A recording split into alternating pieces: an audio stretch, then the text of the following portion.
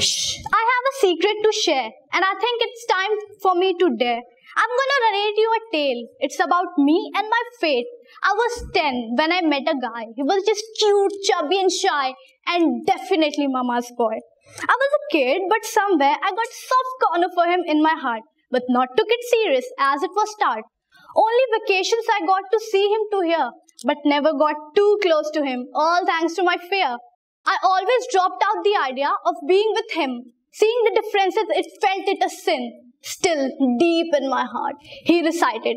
Every time he was near me, my heartbeat pounded. I imagined him in most of my dreams, cuddling me up, kissing me on neck, lips and chin, loving me, and me too giving him everything. But okay, wait, it was just a dream. Slowly he became more dear. I stopped my heart, it avoided me without any fear. The blooms of love had definitely hit its spring before the autumn knocked it down. We became busy in studies and left the games of kings and crowns.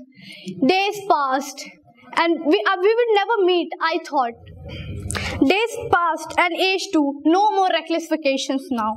Indulged in building career we went on. All the merry, happy, lovable tales were gone.